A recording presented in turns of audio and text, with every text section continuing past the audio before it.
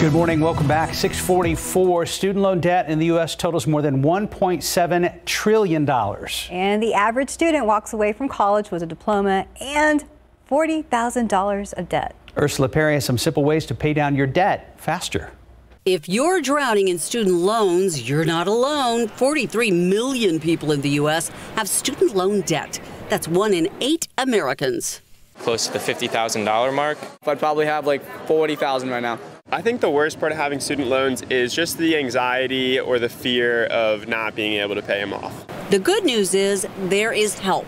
First, look into grants.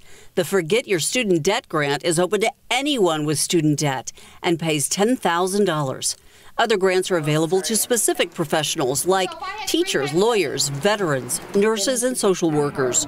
Or you can search for free grants at govloans.gov or in professional association websites. States also have their own grants and assistance programs. So ask your employer about repayment assistance. Some companies offer these programs as benefits to their employees. Also, you can apply for income-driven repayment plans.